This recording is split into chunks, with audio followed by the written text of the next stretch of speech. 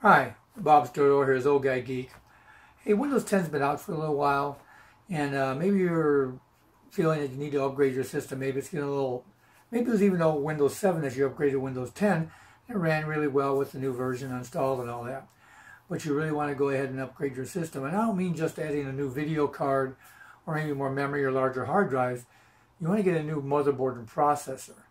That's great, except you need to understand what kind of Windows licensing you have, because some licenses can be transferred from one set of hardware to another and some can't. Now, if you have what's called an OEM license, which is an original equipment manufacturer, that means that once it's installed on a piece of equipment, a certain combination of motherboard and processor is tied to that, and it cannot be moved to a new system. And that's why it's a cheaper price than the retail version. And most of the people who bought already pre-built systems, like a tablet or a laptop, they got an OEM version because the manufacturer paid a lesser price to Microsoft for that. And that because Microsoft knows that will only have a limited lifetime, and once that piece of hardware is retired, the license is done. Conversely, you might have had Windows 7 with an OEM, but you bought a retail upgrade. Okay, you paid more money for the retail, and that can be moved to a new system. But let's say you're not really sure and you're ready to buy your system and you're putting together your price list and you want to know how much you're going to be spending, and you don't want to get to the point where you have it all done, already assembled and all that, and Windows won't let you activate it on that new hardware because it detected new hardware.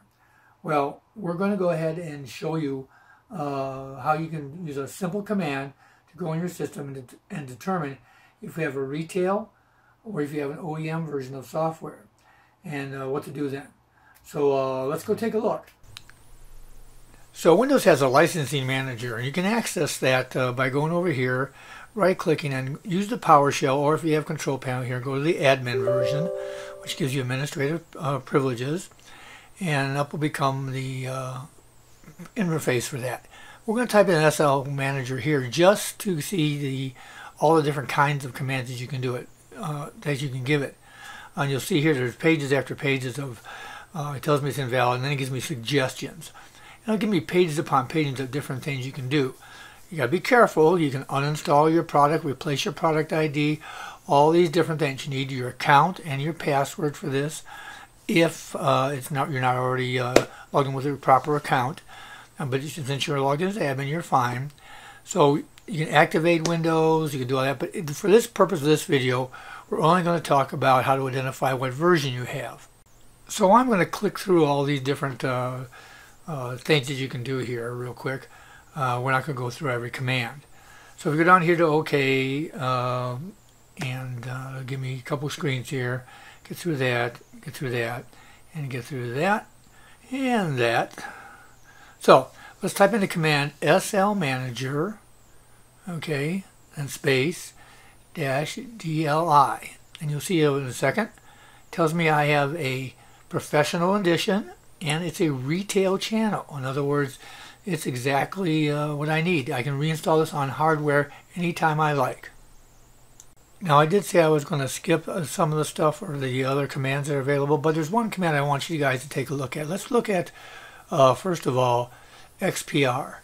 And what that tells you is that whether it's permanently activated, it's tied to the account that I'm logged into. It knows that this ID is tied to my personal Microsoft account, so it's permanently activated. Then, let's say you're on a machine that you're going to get rid of, and you need to take that license off because you're going to sell that machine and you want to use that retail license somewhere else, and someone else is going to have to buy it. So let's just look here for a second, go to the second screen here. You'll see that there's clearing the product, that's not it. Installing license, that's for the next person to reinstall. None of that stuff here, reset, all that stuff here. But right down here where it says uninstall product key, that's the command you need to do in order to remove that retail license from the machine that you're getting rid of, especially if it's in one piece and you're reselling the hardware. Otherwise, they could possibly have use your license at least temporarily. So you have to use other commands, okay? Now you can use the /cpk command in order to clear it from the registry, but there's a better command to use than that. If you use the /UPK parameter, it uninstalls it successfully. So that's the one you want to use when you want to sell the machine, but you don't want to sell the license. So the big takeaways here are to find out what you have licensed, and if it's retail, clear that from the old machine before you sell your old machine.